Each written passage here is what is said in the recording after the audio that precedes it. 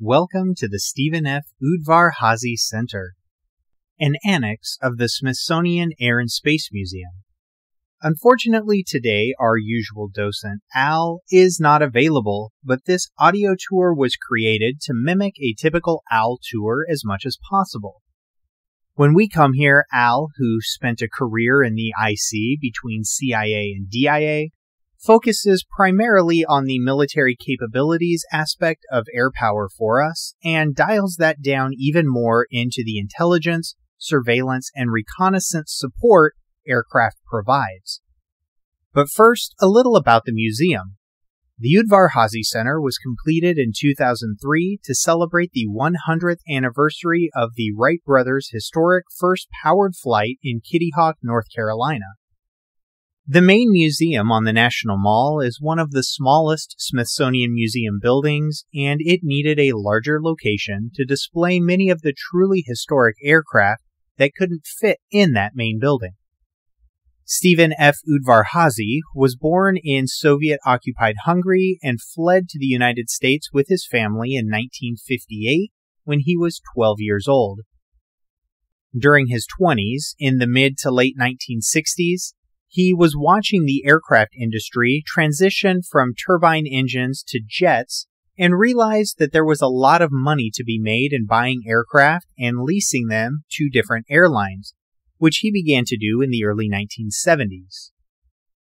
Well, he was right about the money-making venture because when the Air and Space Museum was fundraising for a new annex by Dulles International Airport, he was able to present the institution with a gift of $66 million, still one of the largest single donations in the Smithsonian's history. So if you're wondering what it takes to get your name on a museum building, now you know. This tour is designed to be a brief look at the evolution of aircraft and its connection with military capabilities, specifically ISR missions. We will try to move chronologically from World War I to World War II to the Cold War, and then talk about space. With very few exceptions, the museum is not allowed to display aircraft that is still in the active U.S. arsenal, which is why there are next to no 4th or 5th generation aircraft present. The F-35 prototype is on display, and we will talk a little about that before we move into the space domain. With that said, some of the aircraft is laid out in an other than chronological manner, so we will be jumping around a little bit, beginning with our first aircraft, located down the main stairwell past the information desk, the SR-71 Blackbird. Please pause this recording until you are in front of the SR-71. You likely remember from your Air Force's lesson that the SR portion of this aircraft's nomenclature reveals its primary mission of surveillance and reconnaissance. At the end of World War II, we were very concerned about the Soviet military threat, in particular the Soviet nuclear threat. We didn't know how many surface-to-surface nuclear missiles the Soviets had. We didn't know how many strategic bombers they had. And our intelligence collection capability against the Soviet Union was pretty limited at the time. To fix that, the CIA contracted with the Lockheed Company to build an airplane that could fly at 70,000 feet, which was higher than any surface-to-air missile could reach. That airplane was the U-2. And they contracted with a company to build a camera that could take really good pictures from 70,000 feet. The camera was put in the U-2 and it flew successfully over the Soviet Union, taking very good pictures for several years. The CIA assessed that at some point the Soviets would be able to develop a surface-to-air missile that could reach 70,000 feet, so they had two other initiatives underway by 1960. They had contracted with the Lockheed Company again, this time to build a replacement airplane called the A-12, which would become the SR-71, and a second program, which we will talk about at the very end of the tour. The A-12, the CIA version of the SR-71, was a single-seat plane, and it was designed to fly at Mach 3, 3 times the speed of sound, or about 5 miles per hour faster than the U-2. It could also reach 3 miles higher than the U-2, which pushed its flight ceiling to about 85,000 feet. This was really audacious since the U-2 was already the highest flying airplane ever built, and now the CIA wanted to go higher and faster. In addition to that, the CIA said it had to be built with stealth characteristics in mind. It had to have a very small radar signal, which is why it has all of these unique angles. Developing a U-2 replacement was a good idea because also in 1960, the Soviets got lucky and shot down a U-2. If you are familiar with the story of Air Force turned CIA pilot Francis Gary Powers, or have seen the Tom Hanks film Bridge of Spies based on his shoot-down, you know what happened. An SA-2 surface-to-air missile was fired at the U-2 and exploded underneath it.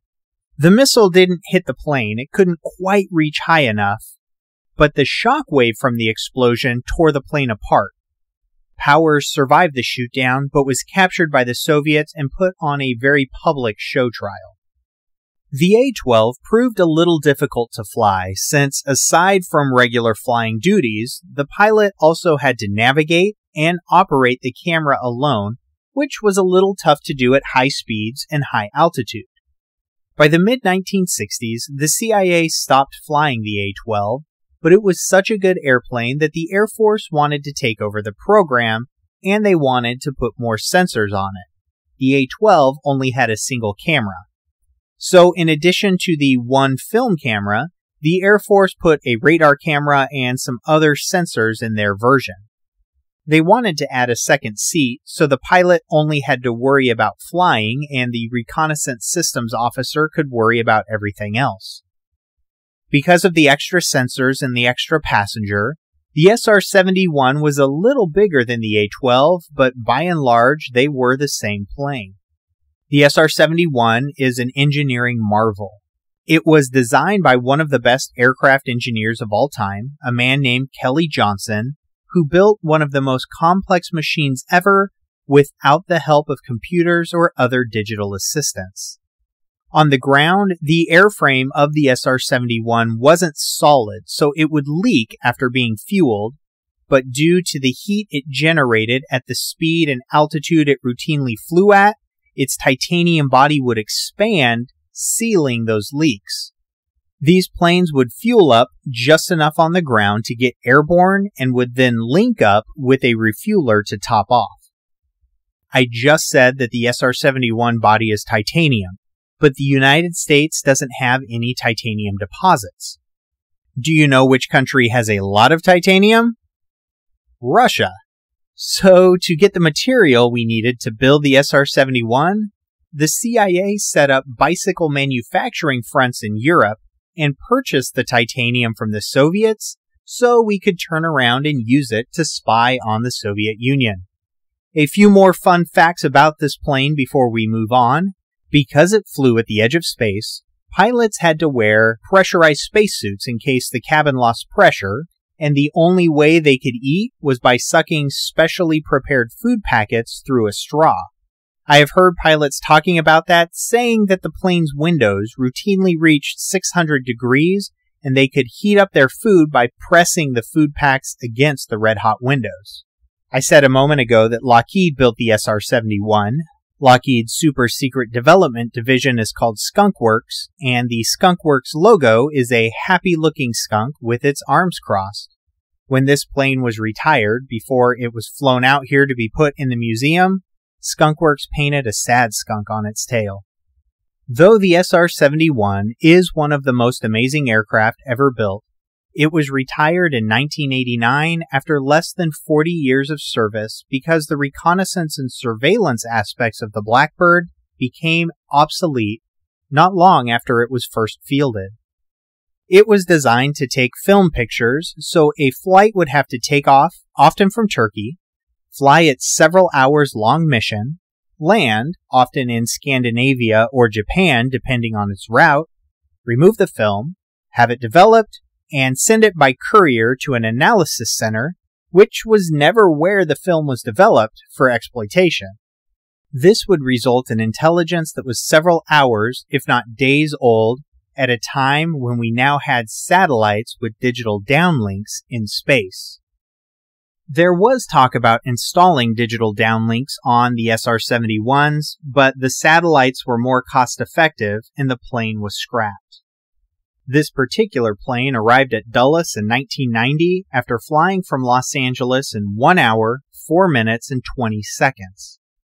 Once it passed over Dulles, it took about 15 minutes to slow down enough to turn around, and by that time, it was already over the Atlantic Ocean. It is still the fastest jet to ever fly, and again, it's been retired for more than 40 years. If you look in the Guinness Book, the official speed record is 2,183 miles per hour by an SR-71, but that is a bit deceiving. Since the SR-71 is a reconnaissance plane, all of its specifications were classified, and to set an official record, you have to be observed by this international body based in Paris from start to finish. So we didn't want to give away the top speed of the SR-71. For the record-breaking flight, the pilot was told not to fly any faster than 2,200 miles an hour.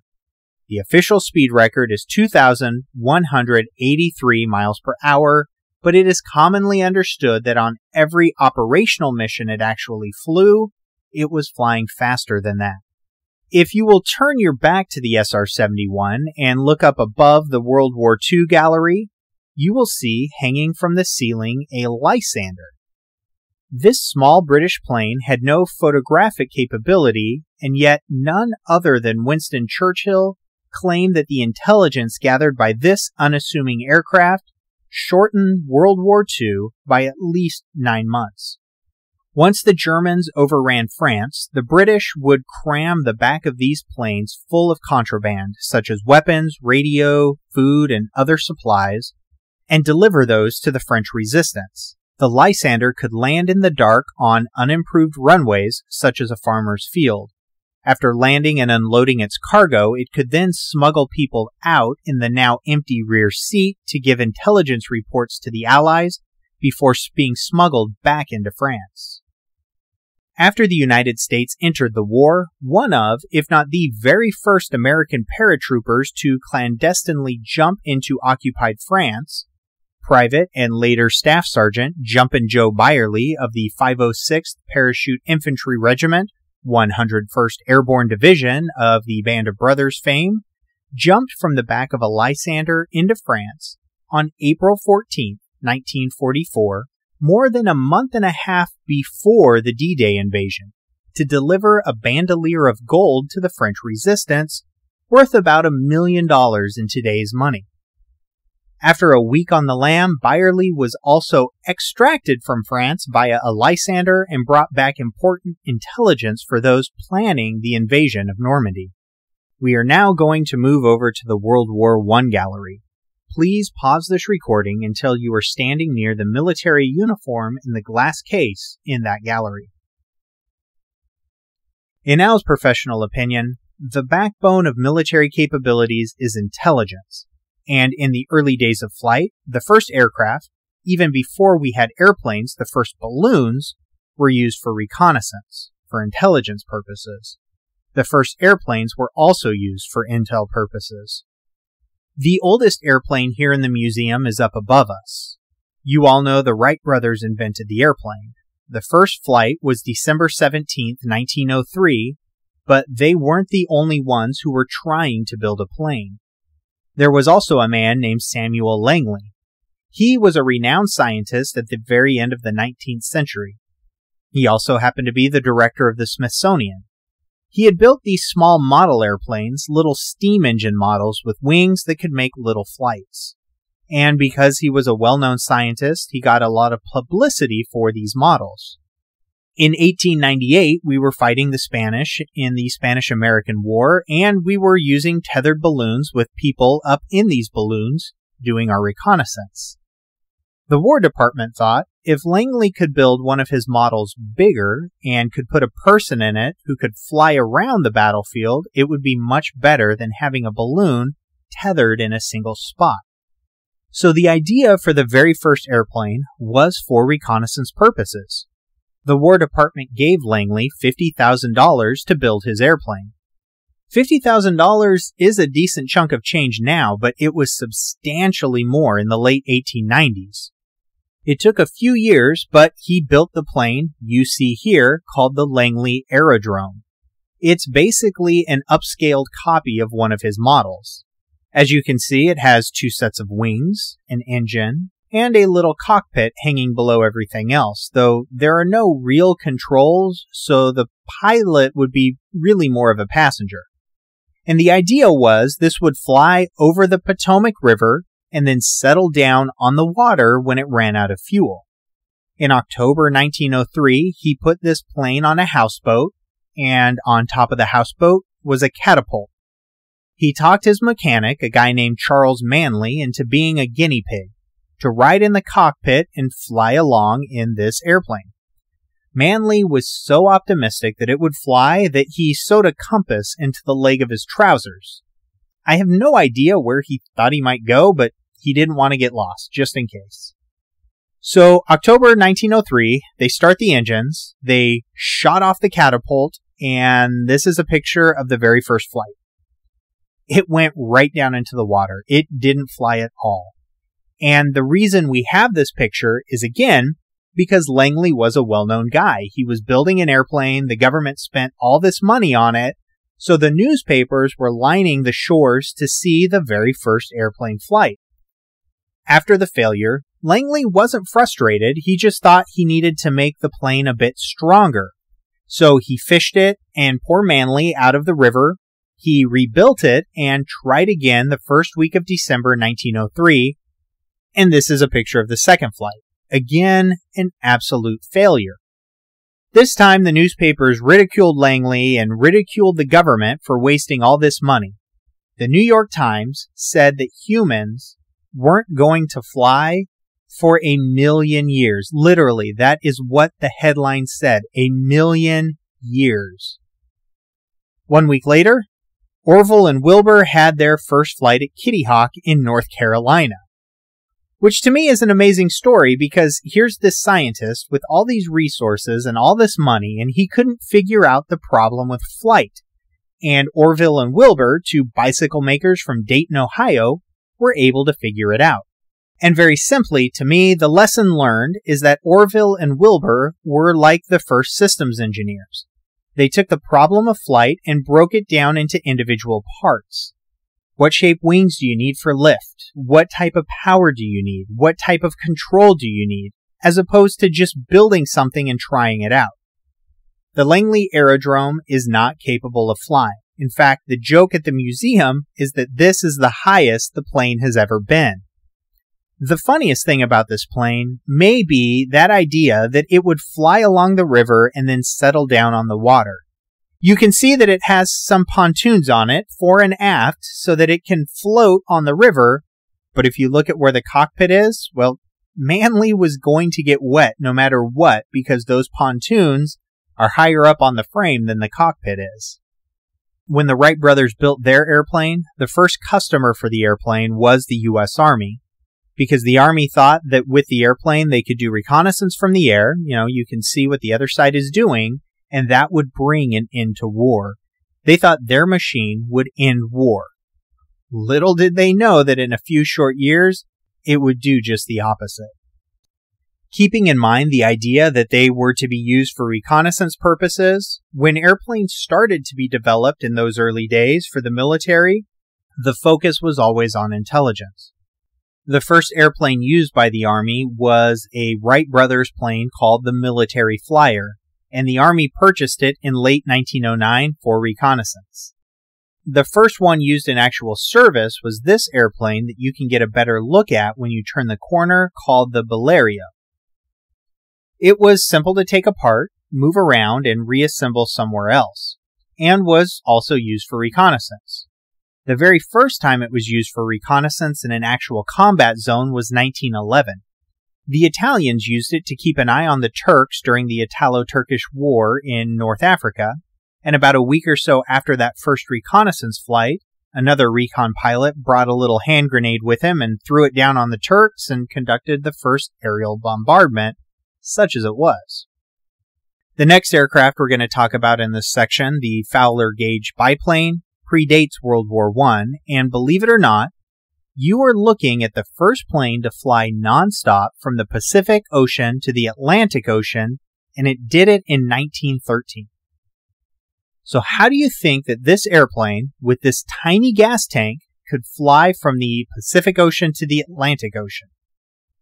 Yes, it really did, but it was over the Isthmus of Panama. In the early days of aviation, everyone was trying to set a record somehow, so a guy named Robert Fowler built this airplane, and he thought that he would set a record with his ocean-to-ocean flight in Panama. It was actually a pretty dangerous flight because airplanes back then were not that reliable, the engines were not that reliable, and apart from the Panama Canal construction zone, everything else was pretty much jungle down below him, so he didn't have anywhere for a safe emergency landing until he reached the coast. Nevertheless, he completed the flight, and he brought along a passenger. The passenger sat in the front and Fowler in the back seat, and the passenger brought a movie camera and took movies and still pictures of the Panama Canal being built, and then they wrote an article that was published in a magazine the next year about the flight. Here's the article: Panama and the Canal from an Airplane. After the publication, the U.S. War Department had them both arrested for espionage because they published pictures of the Panama Canal, which was a military zone, and its defenses. In fact, this picture right here is the one that got them in the most trouble, showing one of the artillery pieces set up around the canal. The article even pointed out some weaknesses in the defenses, and the War Department classified that as espionage because that intelligence could help anyone who might want to attack or blow up the canal. Fowler was able to prove that the Panama Canal Commission gave him permission to take the flight, and cooler heads prevailed. They weren't prosecuted, but it shows the sensitivity to intelligence from the air. The fact that this flight over the Panama Canal resulted in espionage charges against the pilot and passenger. Across the aisle and hanging from the ceiling is a Newport 28, originally built by the French in 1917. After the introduction of powered flight, the Wright brothers litigiously protected the many powered flight copyrights they had in the United States, so there was very little innovation in the U.S. aviation industry before the First World War. The brothers did not enjoy the same legal protections in Europe, though, and the German, French, and British aviation industries, among others, took off. Okay, yeah, no pun intended there. I didn't realize what I'd written until I just read it. Anyway, those industries took off, and the planes used in World War I had little in common with the initial versions of the Wright Flyer. I already mentioned the Baleario, one aisle over. The Newport up above us is another one of these newer airplanes. When the U.S. entered World War I, there were really no suitable American-made planes for the fight. The Lafayette Squadron, American pilots who signed up to fly for the French before the U.S. entered the war, flew Newports. And after the U.S. joined the war, the French supplied more Newports for the American pilots flying under the Stars and Stripes. While the gift of these aircraft was partly out of necessity, since we didn't have any fighters of our own, it was also in part because French pilots had moved on to the Spad. You see, the Newports had a slight design flaw. In too steep of a dive, the top set of wings tended to shear off the airplane, causing the aircraft to torpedo into the ground like a Roman candle. Once enough had been produced, France gave the U.S. Spads too. The iconic image on the side of this particular Newport is the hat in the ring, and harkens back to the slogan of the first U.S. pilots to fly for the United States during the war. It was to indicate that after sitting out the first few years of the war and after much debate, the U.S. had finally joined the war effort and thrown its hat in the ring. Between 1919 and 1921, the U.S. Navy used Newports for the initial trials to launch planes from ships that would eventually be called aircraft carriers. The statue under the Newport is of staunch aviation advocate Army Brigadier General Billy Mitchell. Next to the statue, this plane with the eagle overlaid on a red circle painted on the fuselage is Mitchell's SPAD-16. If you look at the left side of the landing gear, you will notice a small propeller attached to a generator used to power some electronic equipment in Mitchell's plane. Behind the generator and on the other side of the fuselage, you can see something hanging under the plane that looks like a metal weight in the shape of a zeppelin. Mitchell could lower the weight, which was attached to a telegraph antenna, and send wireless Morse code intelligence reports back to headquarters around the battlefield. Across the aisle is an early French bomber called a caudron. If you look underneath the cockpit of the aircraft, you will see another weight hanging down, which is also attached to a telegraph antenna, so it wasn't just fighters that could send reports. And if you look in front of the antenna, you can see another innovation that, while not directly connected with intel collection, would allow bombers to target locations designated for destruction from intel reports. There is a square hatch that the pilot could open up and drop bombs from. Before the innovation of the hatch, bombs were thrown over the side of the plane, which proved much less effective than this new delivery method. We're now going to go to the other side of this gallery to see one of the most famous aircraft of World War I, the Sopwith Camel. Please pause this recording until you reach the next aircraft. Do you know who the most famous Sopwith Camel pilot is? If you said Snoopy, you would be correct. Now, camel is not the Sopwith's official designation, but refers to the distinctive hump created by the cowling over the two front-facing Vickers machine guns ahead of the cockpit.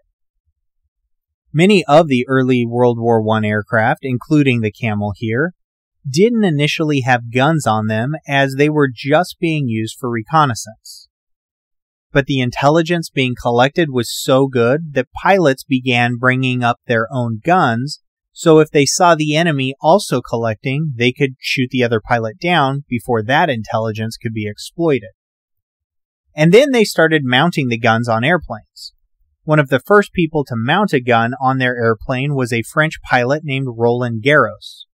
If that name is familiar to you, it's because the French Open is named after him, and so is the stadium in Paris where the tournament is hosted each year. He is a national hero in France. Garros thought that he needed a gun right in front of him so he could shoot straight. But of course, the spinning propeller is in the way. So he put a deflector on the propeller. He thought that if a bullet hit the propeller, it would just ricochet off his deflector and he'd be fine. He mounted the deflectors, and they worked really well. He shot down 4 German planes before he shot down himself. Yes, he survived that crash. He nearly survived World War I, but was killed when he was shot down a day before his 30th birthday, less than 6 weeks before the armistice.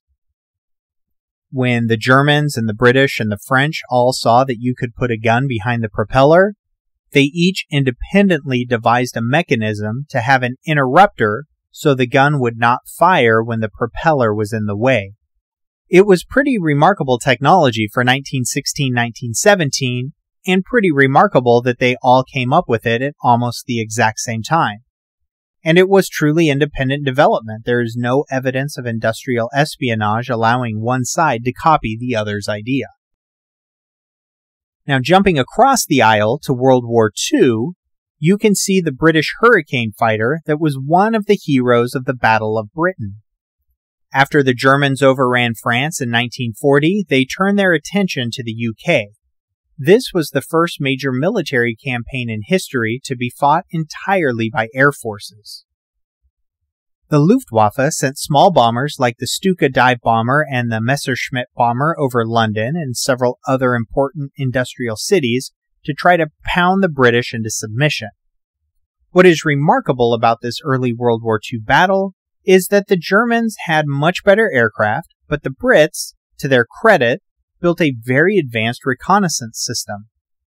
Radar had been invented in Britain in 1935, and by 1939, they had built a series of early warning radar along the coast, which allowed them to detect when the Germans were coming.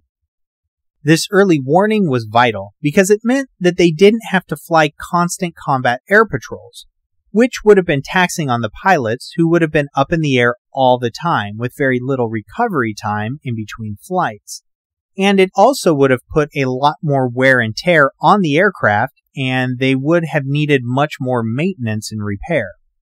When the Germans were en route to attack, the British had two types of planes they would scramble to meet them. The Hurricane that would fly high and attack the bombers, and another airplane called the Spitfire, which was faster and more maneuverable, which would fly lower and go after the fighter escorts. And not to take anything away from the grit of the British pilots or the quality of their fighters, but the early warning system, this intelligence capability they had set up, went a long way in the Battle of Britain toward helping British pilots fight off the German aerial invasion.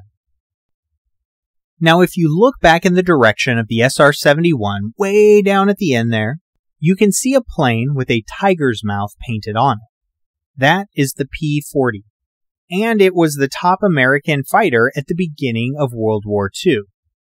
It was made famous by a group called the Flying Tigers before America even entered the war. In 1940, there was a group of American volunteers who went over to China to fight the Japanese, ostensibly as part of the Chinese Air Force, and they flew the P-40, which at that time was our top American fighter. But because we figured that we would be getting involved in the war at some point, a real push went on to develop better fighter and better bomber technology so that we didn't wind up flat-footed like we did when we jumped into World War I. When the U.S. entered the war after Pearl Harbor, the Navy quickly superseded the P-40 with that other plane next to it, the F-4 Corsair. The Corsair was built to be a Navy plane, and every Navy plane was built to fly off of aircraft carriers, and that remains true today, which means that they have to be built sturdier than other airplanes, especially in the landing gear. When you land on the deck of an aircraft carrier, you land really hard. It's sometimes described as a controlled crash. The robust landing gear is really obvious when you compare landing gear of Navy planes and Air Force planes, and you can do that a little better over in the Cold War gallery. When the Navy built the Corsair, they decided they needed the most powerful engine and the most powerful propeller to make an effective fighter. They actually built the Corsair around the engine, and the engine was so big that to keep the propeller from hitting the ground, it had to have very long landing gear, and very long landing gear is not great for landing hard on an aircraft carrier. So they made an adjustment. They made that little curve there in the wing to shorten the landing gear so it could land on the carrier and still keep the propeller from hitting the ground. But the Navy still found it difficult to fly. With such a big engine that was tail down and nose high, it was hard to see when it was landing, so the Navy let the Marines keep the Corsair, which then became the top Marine airplane in World War II. When the Navy moved on from the Corsair, they went with the plane up above us, the F-6F Hellcat. The wings fold up so you can fit a lot more of them on an aircraft carrier. It was also fast and maneuverable. One downside to the plane is that because of where the guns are mounted, about the midpoint on the wing, it had to have a standoff distance of about 200 yards when it was dogfighting, so the rounds being fired could converge at a single point in front of the plane, but the naval aviators loved their Hellcats. Okay, so the Marines had their top plane, the Navy had one that they loved, and now the Army Air Corps said they needed a fighter that could fly further and higher and faster than the P-40. The Army ended up with the P-38 Lightning. It was designed by Kelly Johnson, the same guy that would go on to design the SR-71. This is the first airplane that we had that flew more than 400 miles an hour. Very fast, very maneuverable. It looks different than the other airplanes. The twin engines gave it its speed, and the guns on the nose made it more accurate than other aircraft. In the months after Pearl Harbor, technology was increasing at a very fast rate. We had better and better weapons. For reconnaissance, there was not a purpose-built recon plane until the U-2 in 1950. Since there were no purpose-built reconnaissance platforms in World War II, almost every plane was used for reconnaissance. For the reconnaissance version of the Lightning, they took the guns off and they put a camera in their place. And then these pilots would fly, usually all by themselves, out to do their reconnaissance missions and then come back. These were probably the most dangerous missions a pilot could fly in the war because they were unarmed, they usually did not have any escorts, and they would fly right over the most dangerous areas because that is what they wanted to get pictures of. And it wasn't just the Lightning. The Tiger, the Corsair, and the Hellcat were each used as reconnaissance aircraft in addition to their fighter role. Even the big bombers, like the one you see behind the Lightning, was used for reconnaissance purposes. Going back to the Lightning, somebody thought, hey, we should put another guy in this airplane to take pictures. So they built a pod and thought, here's a guy that could be strapped under the wing. You give him a camera and he can take pictures himself and the plane can keep its guns. It was an interesting idea, but it didn't work out that well. Alright, the Army, Navy, and Marine Corps had their favorites, but the top-of-the-line fighter of World War II was probably the P-51 Mustang, which you can just make out on the other side of the raised walkway from here. This particular one is painted for its post-war racing career, not for tactical missions. Again, in the 4 or 5 years that we were fighting in the war, we kept developing newer and better aircraft. The P-51 could fly faster, further, and higher than the other fighters. Of course, the purpose of having a fighter was to escort the bombers, to protect the bombers as they are flying toward their targets. Until D-Day, June 6, 1944, the airfields that we used to fly against the Germans were mostly in England, and we didn't have any fighter aircraft with the range to reach Germany, where the bombers were dropping their payloads. So most of the time, the fighters would escort the bombers only part way to the target, and then the bombers had to go the rest of the way unescorted, and as you might imagine, that's when we lost most of the bombers. The Mustang could fly the furthest and accompany the bombers all the way to their targets in Germany. This is why most World War II historians and aficionados say that the P-51 was the top American fighter in World War II. After talking about the P-51, Al likes to tell a story about a tour he once gave to a group of World War II veterans. There were all these old guys in their wheelchairs, and he was talking about the P-51, and one guy in his wheelchair said, I was a P-51 pilot, and that was, without a doubt, the best plane we had in the war. And then the guy in the wheelchair next to him said, oh yeah, well I flew the P-47. And that's a plane that you'll be able to see when we get on the other side of the bomber. Anyway, he says, I flew the P-47, and that was a better airplane. And these guys got into such an argument that Al had to separate their wheelchairs. He thought they were going to come to blows. And then they turned to Al and asked him which one was the better airplane. Like poor Al had to solve this argument. He told them, well, the P-51 could fly higher, faster, farther, and accompany the bombers all the way to the target and back, so it was a great airplane.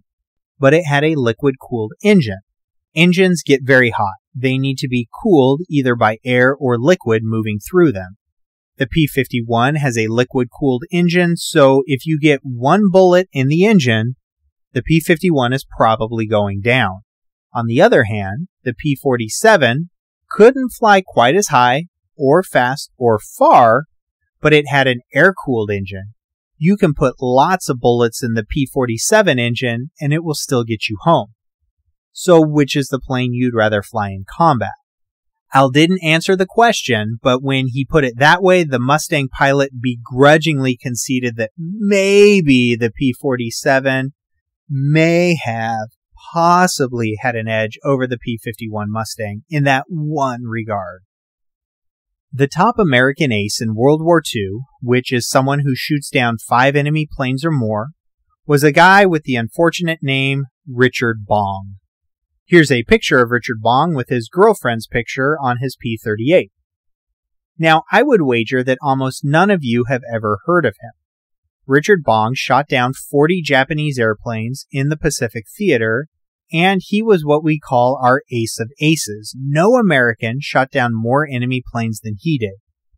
In World War I, we had Eddie Rickenbacker. He downed fewer enemy, but tends to be better known today.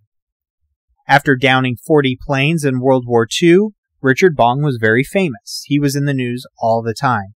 When he reached 40, the U.S. War Department said, we better bring him home, because if he's shot down and killed, it will be a big morale blow to the U.S. war effort. He was just that famous.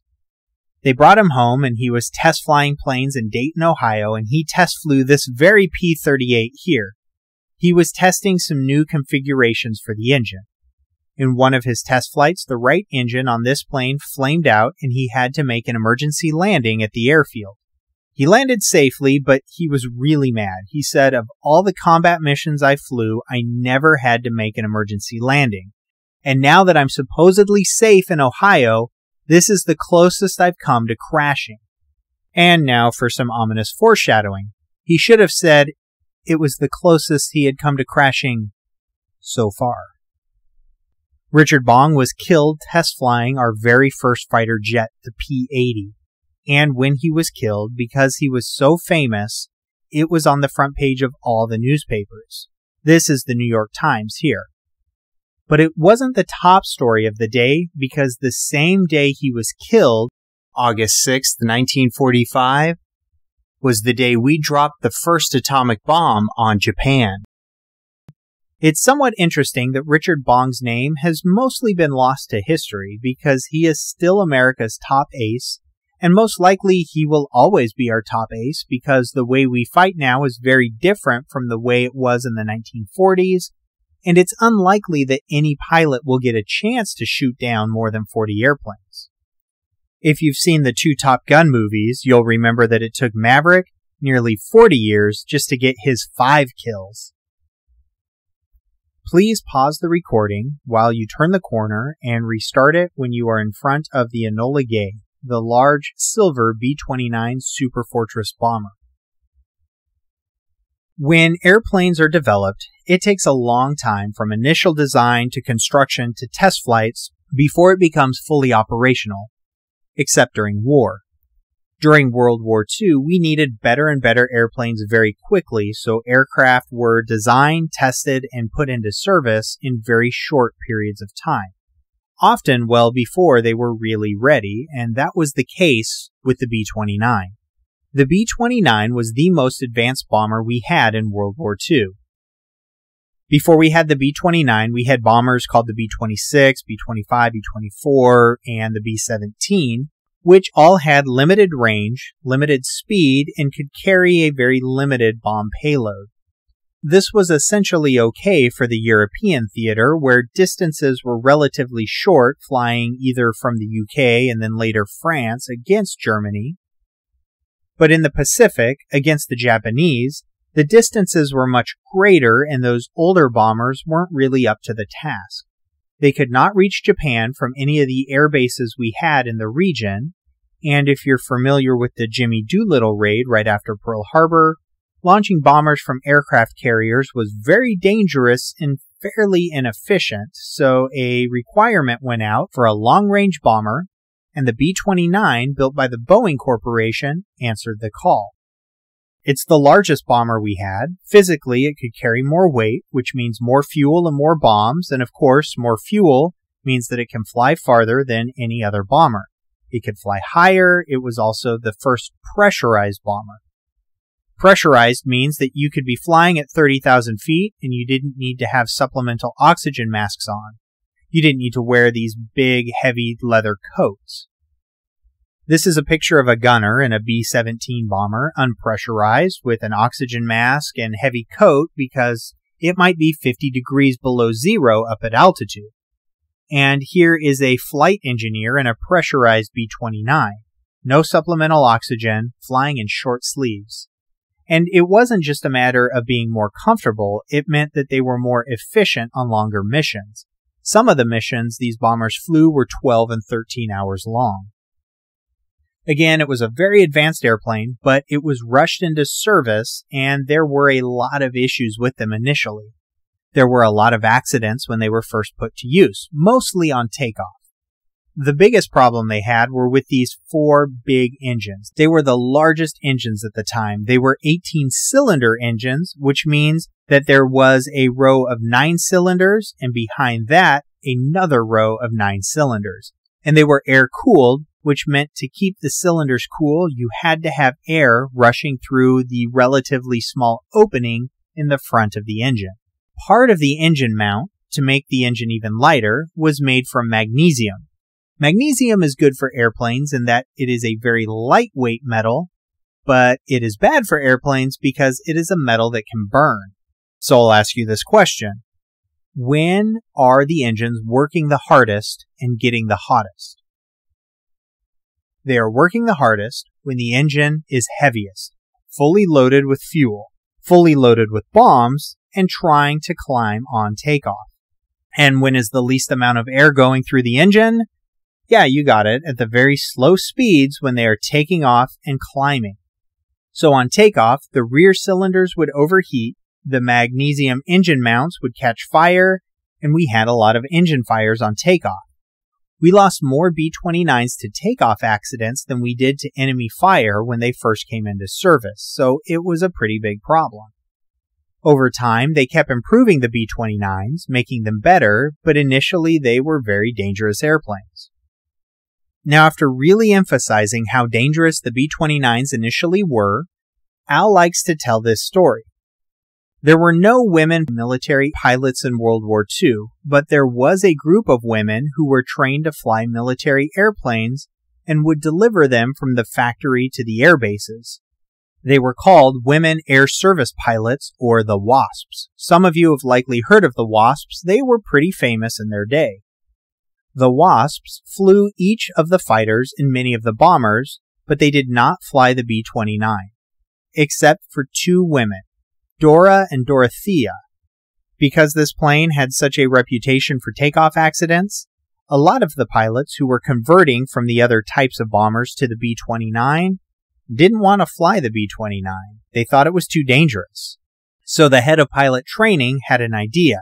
He would train 2 WASPs to fly the B-29. He would give them their own plane, which they named Ladybird, and Ladybird, with these 2 women flying, would be the lead plane when the B-29s were delivered from the factory to the air bases. The idea was, when the men saw the women in their airplane, it would shame them for being scared to fly the B-29. Now remember, this is 1945. It probably wouldn't happen today, but back then it worked and helped convince the men to fly the B-29. Even though the B-29 had issues when it came time to drop the atomic bomb, because that bomb was very heavy and because the distance was very great, they decided to use a B-29 for the atomic mission. To make the B-29 a little bit safer, they made several adjustments to it. So Enola Gay, this plane here, is a modified B-29, modified for the atomic mission. At the time, we were flying B-29 raids against Japan with dozens, up to 100 or more airplanes at a time, flying in formation. For the atomic mission, there would be only 3 airplanes flying, so we didn't think they would run into any Japanese fighters in the air, which turned out to be true. And because they didn't expect any Japanese fighters, they took the guns off of Enola Gay. There was a gun on the plane's belly and another one on the top, and removing those saved a lot of weight, which made it fly a little faster and a little farther. The only gun left on the plane was in the tail, and the tail gunner just sat there at his post for the whole 13-hour mission with virtually nothing to do. He just looked out the window and took pictures. They made some adjustments to the engine to make them a little more reliable, and they took the armor plating off to save weight, and made a few other small changes, so this is a modified B-29. The B-29s had 2 bomb bays. For this mission, the front bomb bay was adjusted for the very large atomic bomb, and since they didn't need to put any bombs in the second bomb bay, they put in an extra fuel tank to extend the range. For the atomic mission, we chose 3 targets in Japan. In priority order, those targets were first Hiroshima, It was the home of the Japanese army and it hadn't been bombed yet during the war. Second, Kokura, a city with munitions factories we wanted to take out. And third, Nagasaki, which also had munitions factories. So again, first Hiroshima, second Kokura, and third Nagasaki. Even though this advanced airplane had a radar in 1945 was very primitive. It wasn't very accurate, and they wanted to be very precise when they dropped the first atomic bomb. So the rule was that the bombardier, who sat right in the big window in the nose of the plane, using the bomb sight, had to visually see the aim point when they dropped the bomb, which meant that it couldn't be covered with clouds. So before the mission against Hiroshima, 3 B-29 reconnaissance planes went out to fly over those 3 cities to see which one was clear of clouds. The plane that flew over Hiroshima reported that it was clear, and since it was priority number 1, they decided to go against that target. The night before the mission, the bomb was loaded in the front bomb bay. The bomb was so big it didn't fit under the airplane, and they had to have a pit dug in the tarmac where they put the bomb, rolled Enola Gay over the pit, and then lifted the bomb up into the plane. After the bomb was loaded, the name Enola Gay was painted on the aircraft. Up until that point, it was simply known as Plane 82. Many pilots named their planes for their wives or girlfriends. Colonel Paul Tibbets decided to name this plane after his mother, Enola Gay Tibbets. I don't know if he asked her permission first, but after the mission, she became one of the most famous or infamous women of World War II. But she looks happy enough. Before Enola Gay took off, another B-29 took off from their base on Tinian Island in the Pacific and flew halfway to Japan, then landed on Iwo Jima. The thought was, if Enola Gay ran into any of the common problems seen in the rest of the B-29 fleet, it could land at Iwo Jima, transfer the bomb, and still complete the mission. And then Enola Gay took off, along with 2 other B-29s, one carrying cameras to take pictures of the mushroom cloud, and the other carrying sensors to drop and measure the radiation. They didn't take off with the bomb armed because, again, of the B-29's reputation for takeoff accidents. They didn't want to have an accident with a live atomic bomb. After they got airborne, the weapons officer crawled into the bomb bay and pulled the plugs on the bomb to arm it. They didn't run into any Japanese fire on the way to their target. They got over the city of Hiroshima, the bombardier saw the aim point, and they dropped the bomb. They dropped it from about 30,000 feet, and as soon as it was away, they made a diving turn, then gunned the engines. They wanted to get as far away as possible. This type of bomb had not been tested before. They didn't know how big the blast would be. The bomb fell from 30,000 feet to about 1,800 feet above the city, where it detonated. It was decided to detonate above the ground for greatest effect. Despite their attempts to get out of the area as fast as they could, shock waves from the blast did hit Enola Gay, and a second blast echoed, bounced off the ground, and hit them a second time. It didn't do any real damage to the plane, and they made it back to their base, and of course, as we know, the city was destroyed. The Japanese did not surrender after the first atomic mission, so a second mission was planned, and that mission was planned to go against the city of Kokura, which was now the #1 priority target. Enola Gay did not carry the bomb on the second atomic mission. It was the weather reconnaissance plane that flew over the city of Kokura and reported back that Kokura was clear of clouds. So the plane with the bomb took off and flew to Kokura. In the time between Enola Gay calling in the all clear and the plane with the bomb arriving on station, some smoke from a conventional bombing raid further north had drifted over the city and the bombardier could not see the aim point. They made several passes over the city before finally deciding to go on to the alternate target site, which was Nagasaki, and drop the bomb there. And that is why today I will say that Kokura is the luckiest city in Japan and Nagasaki the unluckiest. And then the Japanese surrendered and the war was over. Enola Gay flew a couple of post-war atomic tests in the Pacific, and then it was retired and put into storage. the Smithsonian had it in storage for many, many years until there was a museum large enough to display it. More hours were put into restoring Enola Gay than it took to build it in the first place. It was a complete restoration.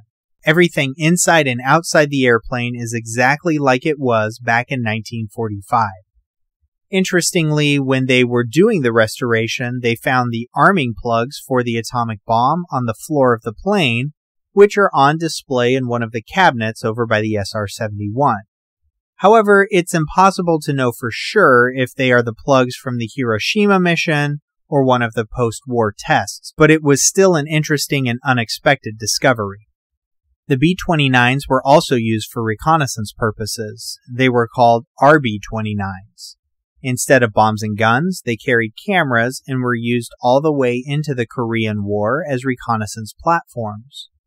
One little interesting footnote, a big part of intelligence is material exploitation. The Soviet Union did not declare war on Japan until after we bombed Hiroshima. But before that time, we had 3 B-29s that carried out bombing raids, regular conventional bombing raids, against Japan that were damaged and had to make emergency landings in the far east of Russia. And because at that point the Soviets were still neutral, they didn't give the airplanes or even the crews back to the United States. The crews had to wait out the war before they were returned, and the Soviets never returned the airplanes. They examined them, took them apart, and reverse engineered them, and then built their own version of the B-29 called the Tu-2. Here's a picture of the Tu-2, essentially a Soviet B-29, and they put them into production as exact copies of the American B-29, which was a bit of a feat in and of itself since the B-29s were made with imperial measurements and the Soviets used the metric system. For a while, the only 2 planes capable of carrying an atomic bomb were the American B-29 and the Soviet copy of the B-29. So again, material exploitation and industrial espionage are big deals and important parts of military capabilities and intelligence. Possibly the funniest part of the Tu-2 story is that the B-29 the Soviets disassembled to reverse engineer was copied so exactly that every Tu-2 had a rivet hole in one wing exactly where an unknown Boeing worker mistakenly drilled in the B-29 that the Soviets used for a template. Now let's turn around and talk about this aircraft here. By the end of World War II, we had jets. The Germans were the first to put jets into service. Then, after the war, we had jets in the U.S., but we didn't have any jet airliners, and on the military side, we didn't have any jet refuelers, no jet tankers.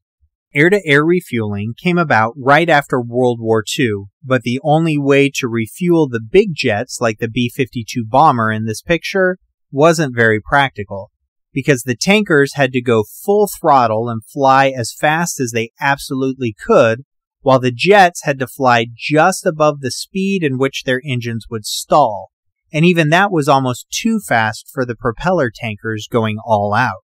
The Boeing Corporation lost a lot of their military business when the war ended, and they thought there would be a big market for a jet airliner to replace commercial propeller planes, and that there would be a big market for a jet tanker. But when they shopped those ideas around looking for investors, everyone said no. The airlines were happy flying propeller planes like the Constellation down the aisle a ways, and they didn't want to spend any money on a jet upgrade.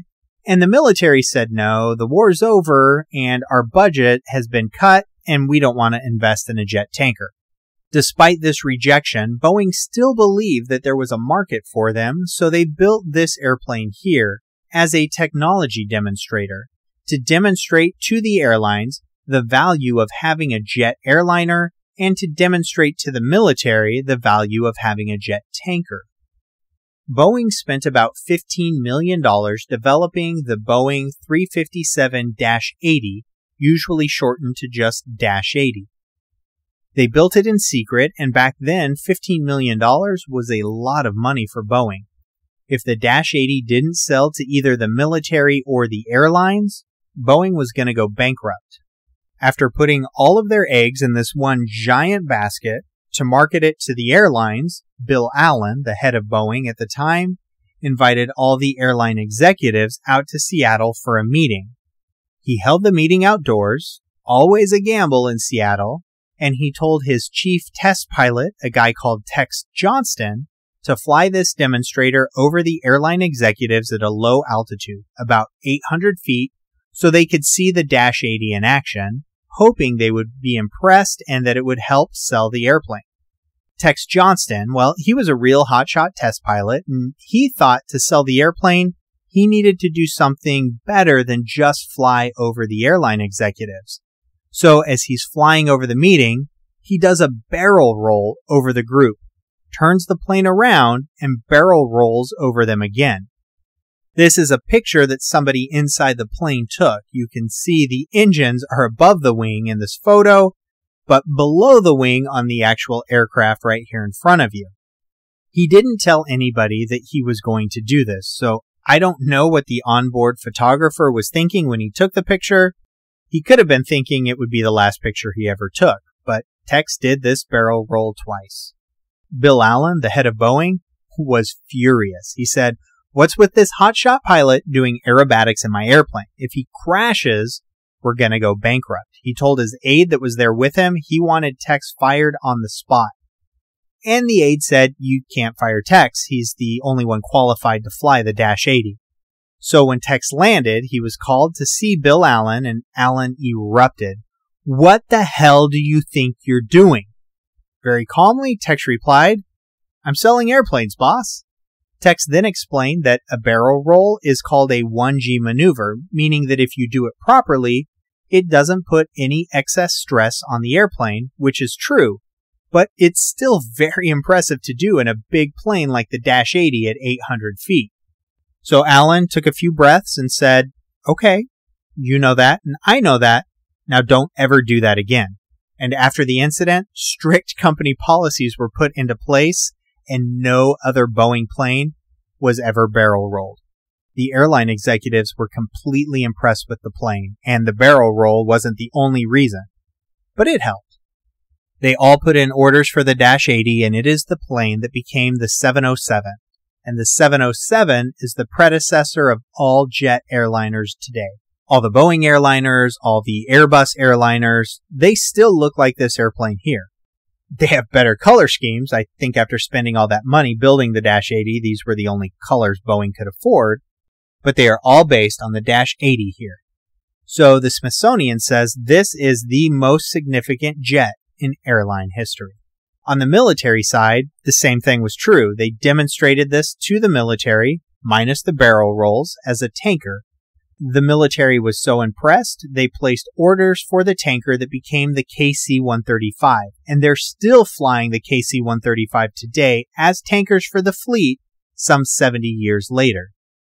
The Dash 80 is the airplane that saved Boeing and is, again, one of the most significant airplanes here at the museum.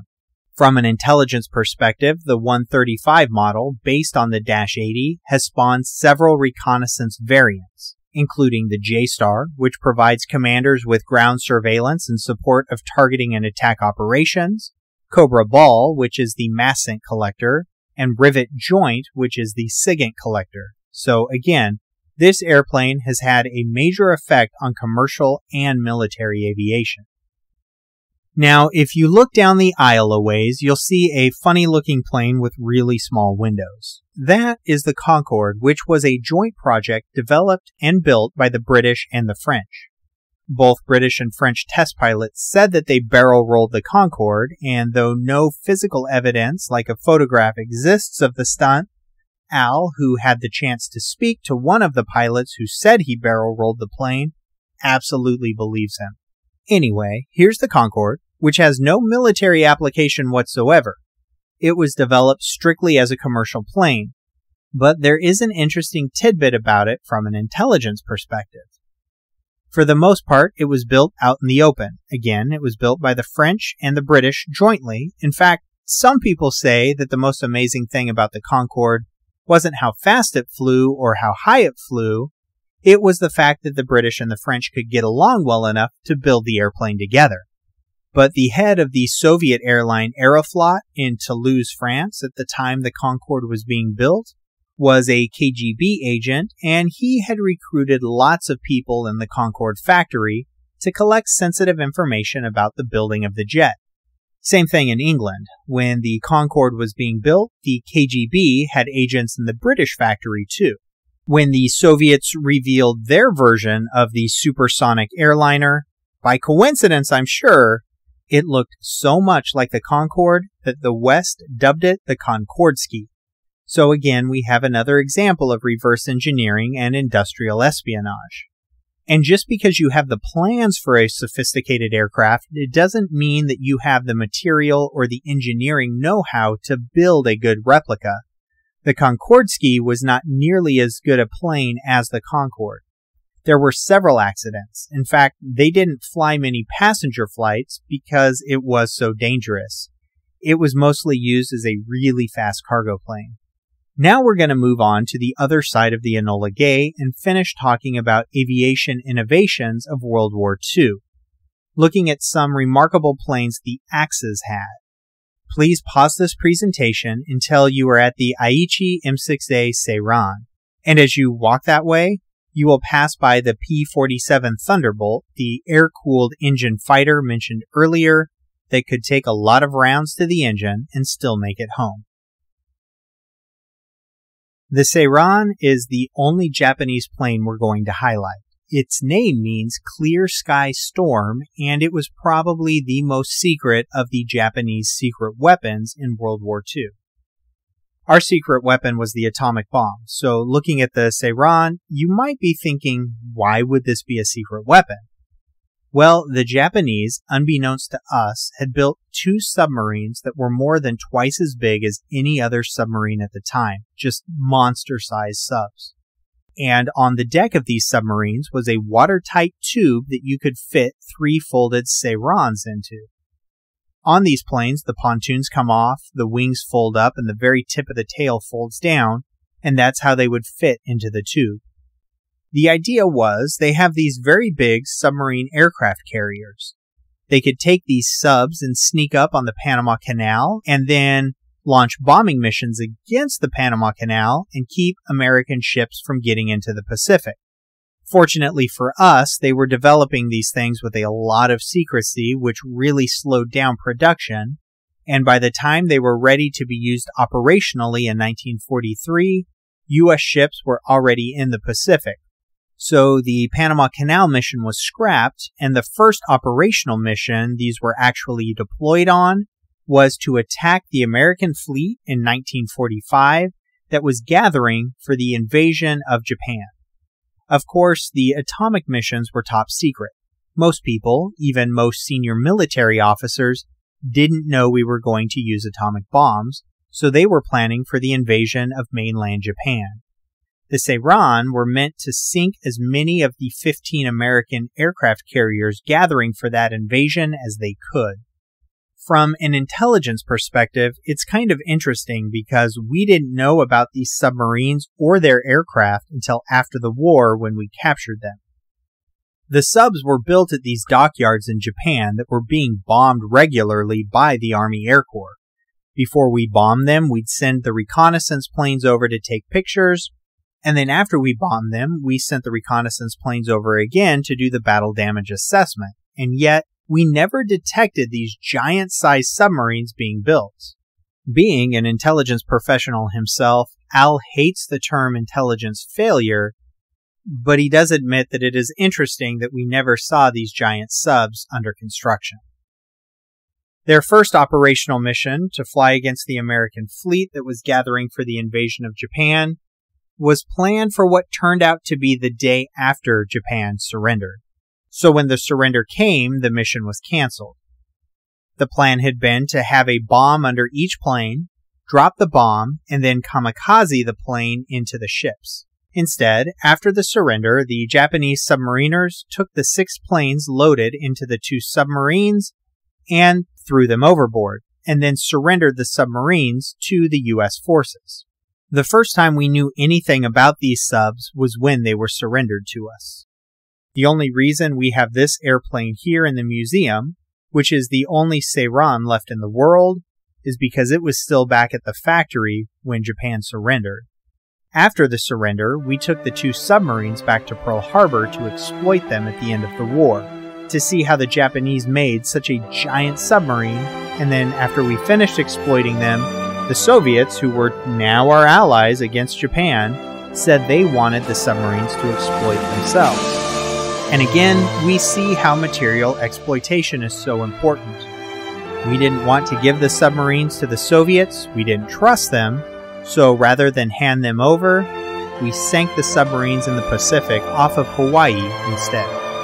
A secret weapon doesn't have to be a technological marvel, it could just be in the tactics they use to sneak up on us and attack us.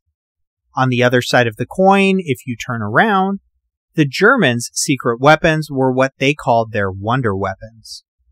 The Germans, despite being in bad shape at the end of the war, kept developing more and more advanced weapons.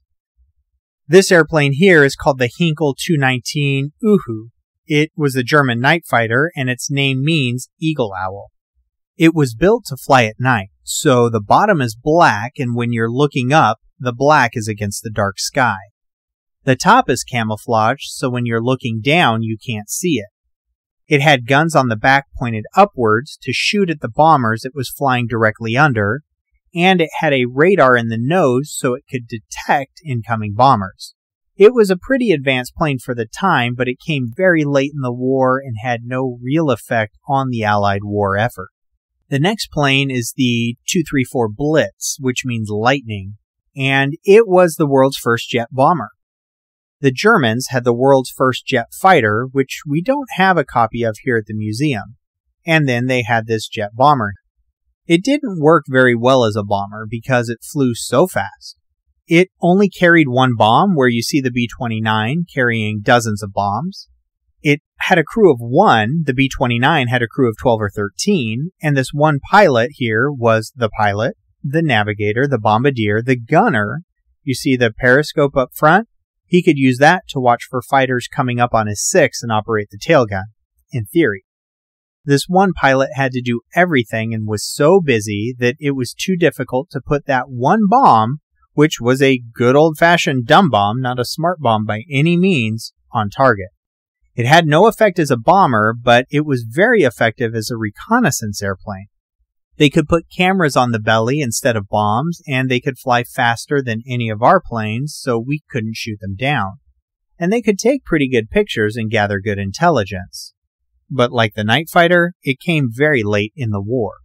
Its first operational flight was in August 1944, which was 2 months after D-Day, so the Allies were well on the European continent by then. One final fact about this aircraft: under each wing next to the engine, you'll see what looks like a smaller engine with a lot of cloth packed in front of it. To help these planes take off on shorter runways, they were equipped with rocket boosters that, once airborne, would drop off the plane and parachute back to the ground. These boosters would then be collected and reused. Maintenance was a major problem with the engines on this plane. Jets were still new, and jet engines were not very efficient at the time. These engines had a lot of moving parts and had to be completely rebuilt after only 10 hours of flying. This was also the same engine that the German jet fighter used, and there weren't a ton of engines, so the fighters got most of the few that were available. This next plane, the twin-turbine Dorner Fjell, which means arrow in German, is even bigger and faster than the jet bomber, though it's a propeller plane. Most twin-engine planes have their propellers in the wings. You can see that this one has one in the nose and one in the tail.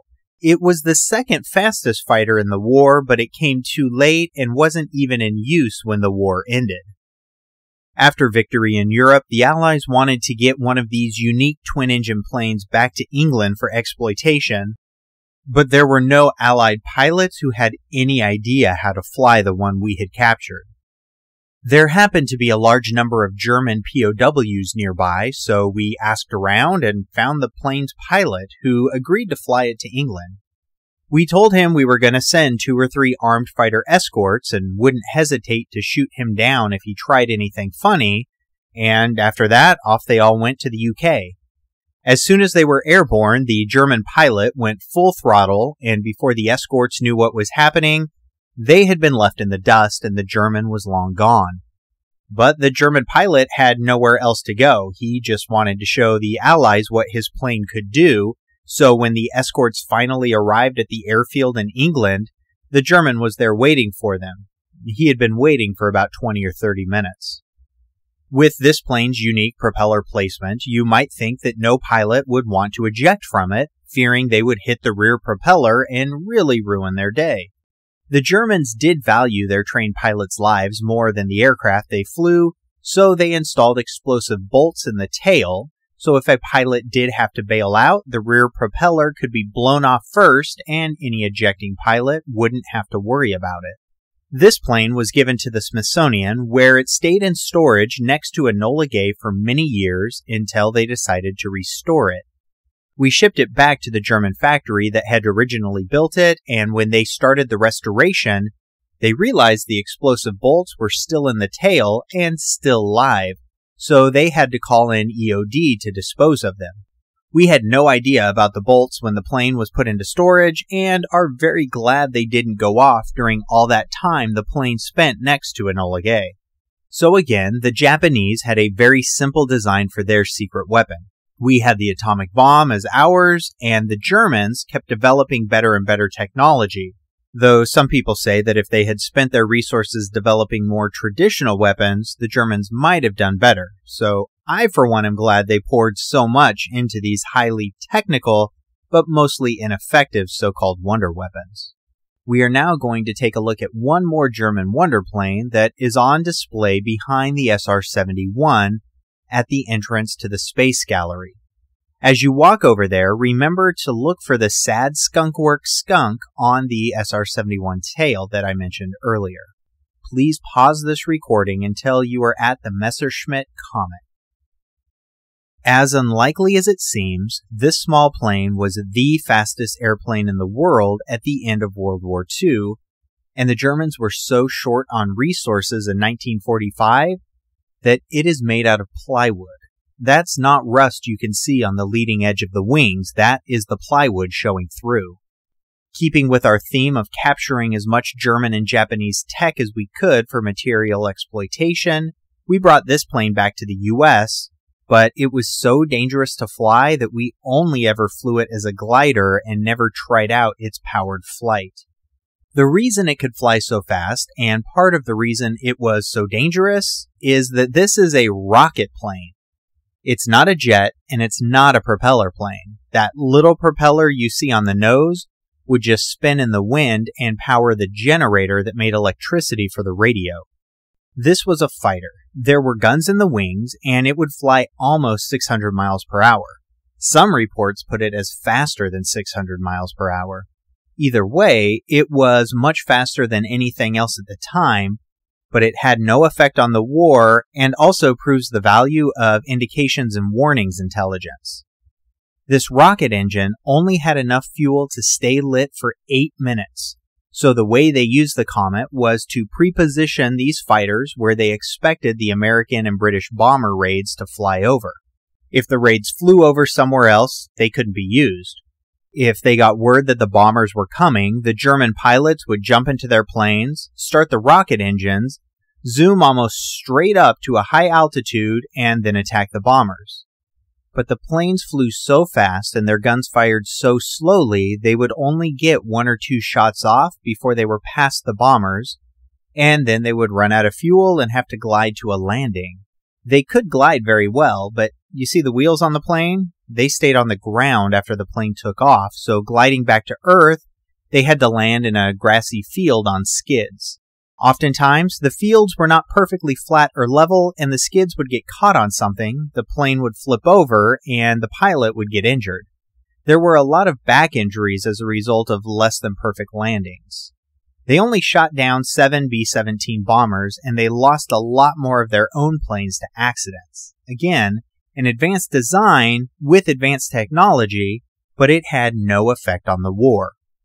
We are now going to move over to the Cold War gallery on the other side of the SR-71 and start off over there with the Korean War. please pause the recording until you are over at the MiG-15. The Korean War kicked off in 1950. Typically, after a major war, World War I, World War II, what have you, countries made big cuts to their defense budgets because the militaries didn't need to spend the same amount of money in peacetime as they did in wartime. After 1945, the U.S. made major cuts to its defense budget. We were developing jets, but were now making slow progress due to the budget cuts. In the early days of the Korean War, we were flying the same planes we had used in World War II, the Corsair, the P-40, P-51, P-47, P-38, and so on. We were using propeller planes in Korea. The primary bomber was still the B-29. The primary reconnaissance plane was still the RB-29, and intelligence-wise, we knew that the Soviets were developing a jet, but we assessed that they were far from being ready to deploy it.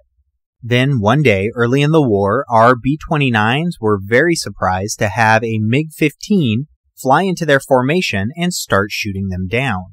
It caught our intelligence analysts completely unaware. We didn't think they had an operational jet fighter. This surprise was a huge problem. We were not ready for it at all, we had no defense against it, and we had to change our bombing strategy. Instead of continuing low to mid-level daylight bombing raids against North Korea like we had been doing since the war started, we had to shift to high-altitude nighttime bombing, which was much less effective. We also had to rush the F-86 into production much quicker than we thought we would. So why did we miss the call on the MiG-15? We assessed that based on all the German technology they had acquired after World War II, the Soviets had an airframe, but they were far from developing a jet engine. It turns out that our assessment was spot on. Our intel analysts were right, so what happened? The British had developed a jet engine with Rolls-Royce called the Nene, and they were displaying it at an air show, and the Russians came to the show and said, "Hey, we would like to purchase a Nene engine." The British said, "Well, we'll sell it to you under one condition, that you promise not to use it for military purposes." And the Russians said, "We promise not to use it for military purposes." If the Brits had looked a little closer, they may have seen the Russians put one hand behind their backs and cross their fingers, which, as we all know from our days in elementary school, absolved them from any promise they were making. The Russians got the Nene engine and immediately went to work doing what they do best, material exploitation and reverse engineering. And they developed their own version of the Nene engine. They put it into production and were soon producing a lot of MiG-15s. From a military capabilities standpoint, it's interesting to look at the different approaches that the Soviets took with the MiG-15 and the US took with the F-86 here. The Russians used a very simple design that could fly fast and climb high. It had a pressurized cockpit, a strong cannon in the nose, a very simple gun sight, and very limited avionics inside. The way they would deploy these is that the ground controller would direct the pilots where to go and even direct the pilots when to fire. The Americans built a much more capable fighter. The F-86 is a more complicated airplane. It has the slats on the leading edge of the wings, so it could make really tight turns at low speeds. It has a much more sophisticated gun sight and more advanced avionics. The US pilots also had a lot more autonomy than the Soviet pilots. This goes back to what we have already talked about with the two schools of doctrine. The Soviets had doctrine as a hard and fast rulebook philosophy, while the US treats doctrine as a guidebook to aid in decision-making on the battlefield, but not to act like a checklist where everything has to be ticked off. Again, the MiG-15 was simple, fast, they made a lot of them, and rigidly controlled them, versus the F-86, which was more complicated, more maneuverable, they didn't make as many, but they gave the pilots more autonomy. So which one was better? Well, the kill ratio was better for the F-86 than the MiG-15, which tends to be the only metric that really matters in wartime, but the MiG-15 was still a pretty successful fighter in its own right. It was the same theory in Vietnam. If you'll turn around, this is the MiG-21. A very simple design, very fast, but it was the same doctrine that they had with the MiG-15. They produced a lot of them, though the Soviets only gave a limited number to the North Vietnamese, and several countries still use this fighter today. In Vietnam, essentially they were directed by the ground controller, whereas the F-4 Phantom, the primary American fighter in Vietnam, was built around a sophisticated radar in its nose and built around air-to-air missiles. The thinking was that if you have a state-of-the-art radar and really good air-to-air missiles like the AIM-7 Sparrow that you can see on the far side of the F-4, you didn't even need to get into a dogfight. You could stay far off, detect the bad guys from far away, fire the missiles, and shoot down the bogeys before they even saw you. Again, different doctrinal philosophies. The U.S. philosophy sounded like a good idea, but what they didn't count on is that sometimes the missiles miss. And when the missiles miss and you get close, then what happens? If you don't have any guns, how are you going to dogfight against the MiG-21? The F-4 was used by the Navy and the Marines and the Air Force, and the Air Force decided to put guns on them. The Navy never did. In terms of material exploitation, one more example. We sold F-86s to the Republic of China, to Taiwan. We had also sold them these capable air-to-air missiles. During the Second Taiwan Strait Crisis in 1958, a Taiwanese F-86 fired a Sparrow missile into a People's Republic of China MiG-17, the MiG that came between the one in Korea and the one in Vietnam. The Sparrow hit the MiG, but it did not detonate. It stuck in the tail, and the PRC pilot was able to fly home and land with a missile sticking out of his plane. I'm not sure what he was thinking about during the return flight, and I imagine he had to change his flight suit as soon as he got back, but he landed safely. The Chinese carefully removed the missile, and they gave it to the Russians. The Russians reverse engineered the missile, and they developed the Atoll, which today is the most produced air-to-air missile ever made, and is almost an exact copy of the American-made Sparrow missile.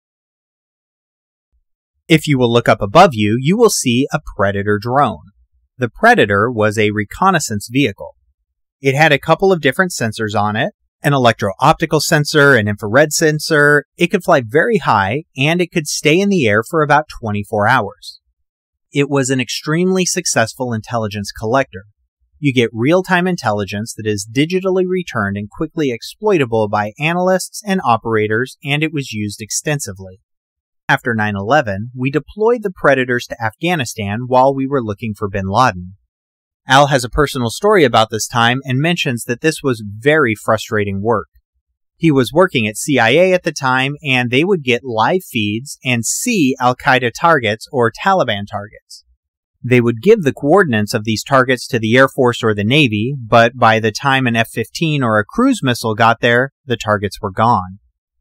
Together with the Air Force, the CIA said, let's develop a program to put weapons on the Predator, and they converted Hellfire anti-tank missiles to fly on these drones.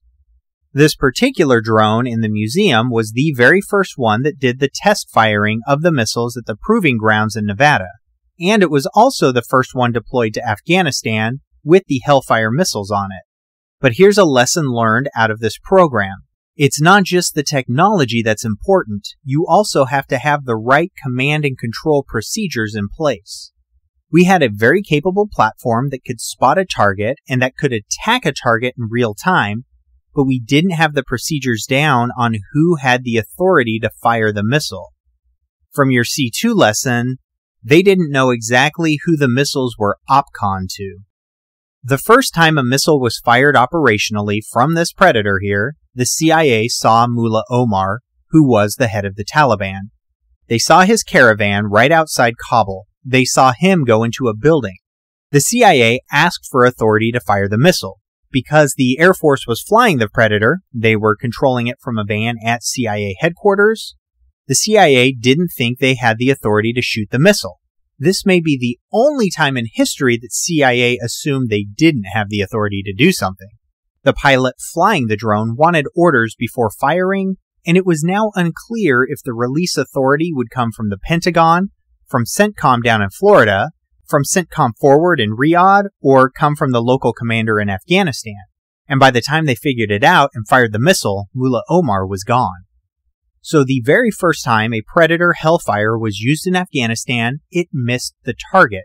But they got the C2 question straightened out, and it was used very effectively throughout Afghanistan and also in the Iraq War, and they are still being used today. The last thing we're going to look at here in the Cold War gallery is a plane that came well after the Cold War ended. Please pause this recording and move down to the X-35. The last time that the Air Force, Navy, and Marine Corps all used the same fighter was in Vietnam with the previously mentioned F-4. Because of their divergent missions, it is difficult for all three of those services to agree on the same airframe. With that said, when it came time to develop an advanced stealth fighter to replace our two previously built advanced stealth fighters, all three services got involved with the design process so that everyone got what they needed in a single aircraft. I'm not going to get into how much longer it took to develop the F-35 or how astronomically over budget the program ran, but I will say that the F-35 is currently being delivered to the U.S. military and to allied militaries who helped with its development. The U.S. military has three configurations of the F-35 that are all a little bit different. The F-35 Alpha is used by the Air Force and most foreign militaries. It is equipped with guns, so if needed, the pilots can dogfight.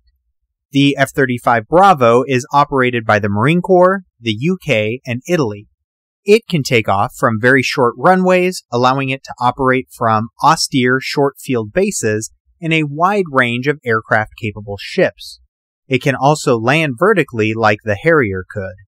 The final configuration, the F-35 Charlie, is used exclusively by the U.S. Navy. It was designed to operate from an aircraft carrier and has a much longer range than other configurations, making it, at the time of this recording, the world's only fifth-generation long-range stealth strike fighter.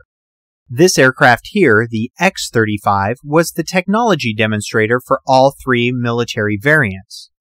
During one test flight, it became the first aircraft in history to achieve a short takeoff, go supersonic, and then land vertically in a single flight. Those three records are why it has the three aces on its tail. We are now going to move on to the Space Gallery. Please pause this recording until you are in front of the Space Shuttle.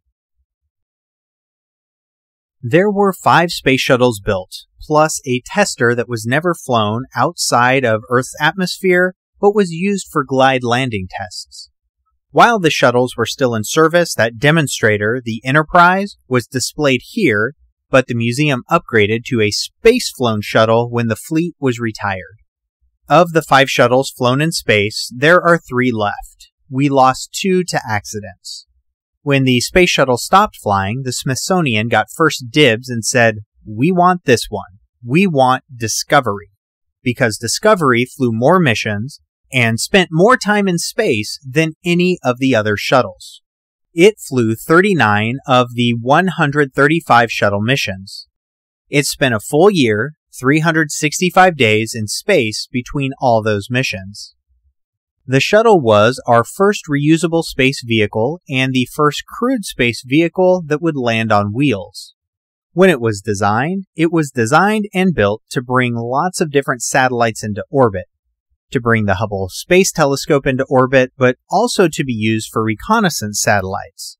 So when the space shuttle was being designed, the NRO, the National Reconnaissance Organization, said that NASA had to increase the size of the cargo bay because the reconnaissance satellites are larger than communication satellites, and the NRO levied a requirement on NASA, and NASA increased the size of the cargo bay so it could take recon satellites and other DoD payloads into space as well. Discovery did fly 3 or 4 classified missions, but ironically, after we lost the second shuttle, we lost Challenger in 1986 and Columbia in 2003. After we lost Columbia, DoD and the NRO said, "We don't want to risk our expensive satellites on the space shuttle anymore," so they returned to launching them on traditional rockets rather than with shuttles. The space shuttle is a remarkable space vehicle.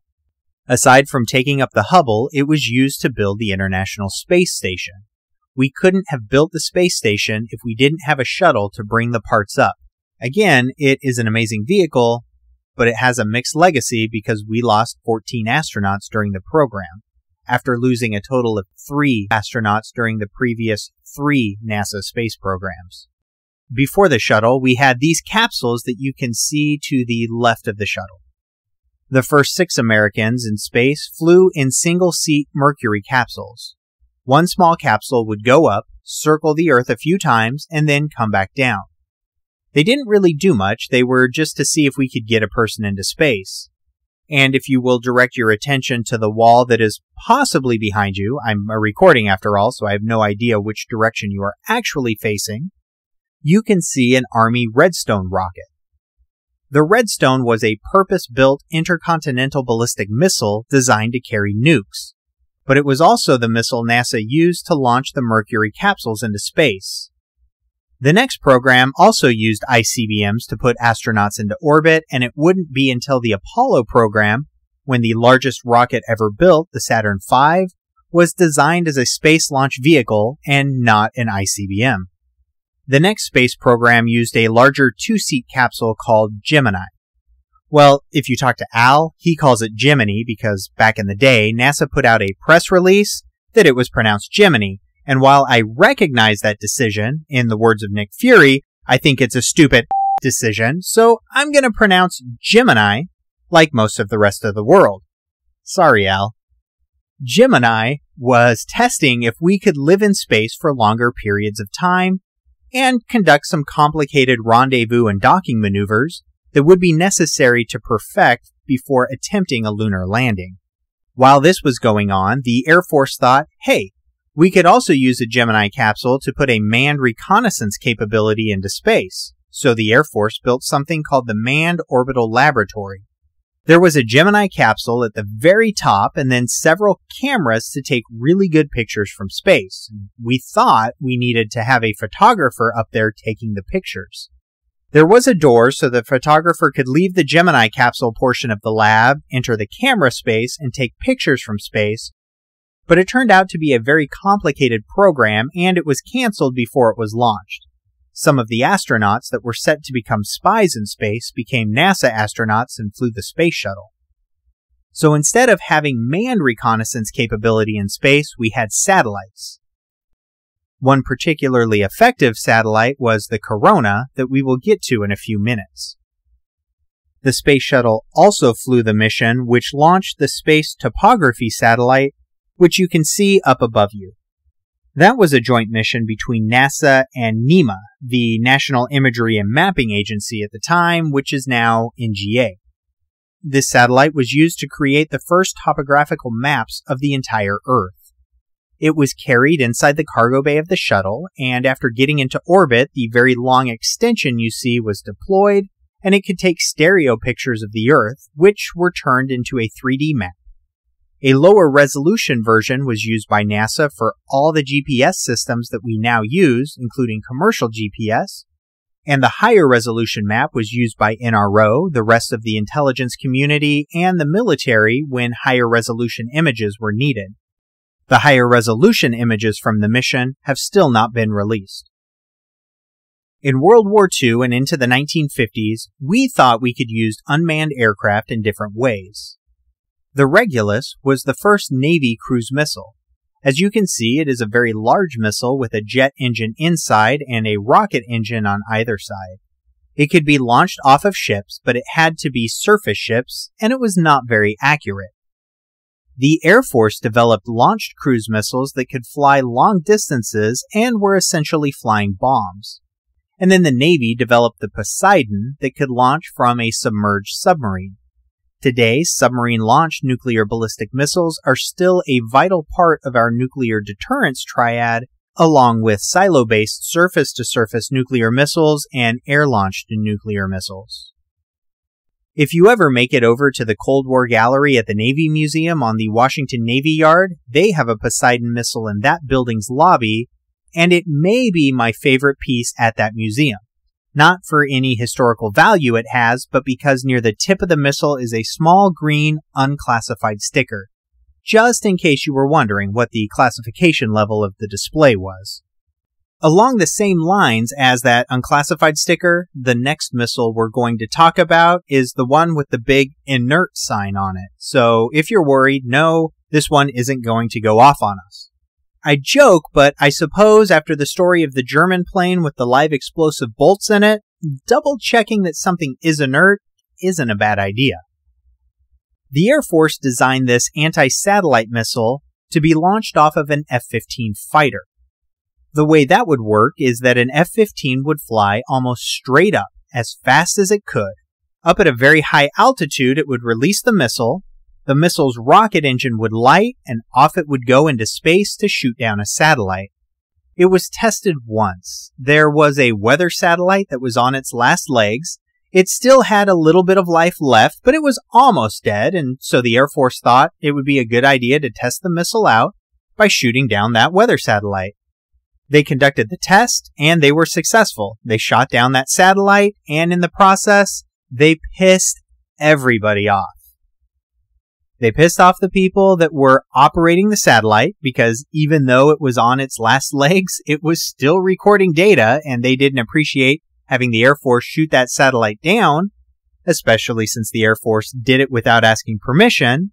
And as you might imagine, NASA and the space community got very upset because now all the debris from the exploded satellite has just been added to all the space junk already orbiting Earth that can put our operational satellites in danger. So after getting its wrist slapped, the Air Force hasn't tested another anti-satellite missile. Now we're going to move to the back of the space gallery to the final stop on this tour. Please pause this recording until you get to the Corona satellite. Going back to the very first aircraft we talked about on this tour, the SR-71, we were very concerned about the Soviet military threat, in particular, the Soviet nuclear threat. We didn't know how many surface-to-surface nuclear missiles the Soviets had, we didn't know how many strategic bombers they had, and our intelligence collection capability against the Soviets was pretty limited. And that's when I said the CIA contracted with Lockheed to build the U-2 that I spoke about, and I also mentioned that by 1960, the CIA had 2 programs planned to replace the U-2. The first was the SR-71, and the second was this Corona satellite. In 1956, the Soviets launched the world's first artificial satellite, Sputnik. There is a model of Sputnik on the far side of Discovery with a bunch of other early satellites, but Sputnik was basically a little ball that just circled the Earth. It did nothing but circle the Earth, and if you had a shortwave radio, you could hear it beeping. It didn't do anything else, but it was an amazing technical achievement for the day. After Sputnik, CIA thought, what we need to do is put something in space that will orbit the Earth and will actually do something. We need to put a camera in space with a really good lens that can take pictures of different spots on the Earth. That is probably an even more audacious idea than trying to build a replacement aircraft for the U-2. But then again, no one has ever accused the CIA of thinking too small. When the Soviets put up Sputnik, it really didn't matter what the altitude was or what its orbit was. All it had to do was circle the Earth and beep. What we were building, this really sensitive camera that would take really good pictures, had to be placed in a specific spot in space, and then we had to know exactly where it was pointing to take pictures. Because this was the pre-digital age, we also had to get the film back to Earth. So yeah, it was pretty remarkable that they even thought about doing that. Forget that they were able to achieve it. CIA built a program called Corona. Its cover name was Discovery, and it was a camera inside the nose of a rocket like the one on the back wall here, an Agena rocket. Inside the Agena was a camera and a film canister like this metal orb here. Once all the film was used in one of the canisters, it was ejected from the Agena, fell back through the atmosphere, and then an airplane had to fly by and snag it out of the air so we could develop the film and have good pictures. We test flew it 12 times, and there were 12 launches and 12 failures. And finally, on the 13th attempt, lucky number 13, we were able to recover an empty canister. A week after that successful test, Corona 14 was launched with an actual camera and film. And that was the first time we had a space-based intelligence capability. From 1960 to 1972, we flew more than 100 Corona missions that took more than 800,000 photographs. The film recovered from Corona 14 covered more Soviet territory than all the earlier U-2 flights combined, and the U-2 flew for 4 years before Corona. However, the resolution of the U-2 and the SR-71 imagery was about 1 foot, which meant that you could identify things that were 1 foot in length. So if it flew over the parking lot out front, it couldn't read license plates, but it could recognize different types of cars versus trucks versus vans and so on. Corona, on the other hand, had a resolution of 40 feet on its first mission, so it could identify airfields, but it couldn't see individual airplanes or anything like that. Also, when you're flying the U-2, A-12, or SR-71, you're flying really high, and if you look down to take pictures and there are clouds, you just don't take a picture. But the automated satellite was taking pictures of preset places on the ground, so most of the pictures sent back were of cloud cover. But the capability was still there, and over time, the resolution continued to get better and better. And of course, today we have digital downlink, so we don't have to worry about catching film canisters with planes anymore. Now you might wonder, what would happen if a plane failed to catch the film canister and it ended up back on Earth outside U.S. custody? Well, they always re-entered over the ocean, and the canisters were sealed with water-soluble bolts. So if a plane missed a catch, the canister would fall into the ocean, the salt water would dissolve the bolts, and the water would then get into the canister and destroy the film. The canister here at the museum is the very first canister that came back from space with film in it. And that, ladies and gentlemen, is all I have for you today. I hope that you enjoyed your tour and learned a thing or two about the important role that aircraft play in intelligence, surveillance, and reconnaissance, and military capabilities. If you noticed any glaring errors, let me know in the comments, and if you have any questions, please direct them to your instructors. Thank you, Al, for letting me steal your tour information, and thank you for listening, and have a safe trip to wherever your next destination is today.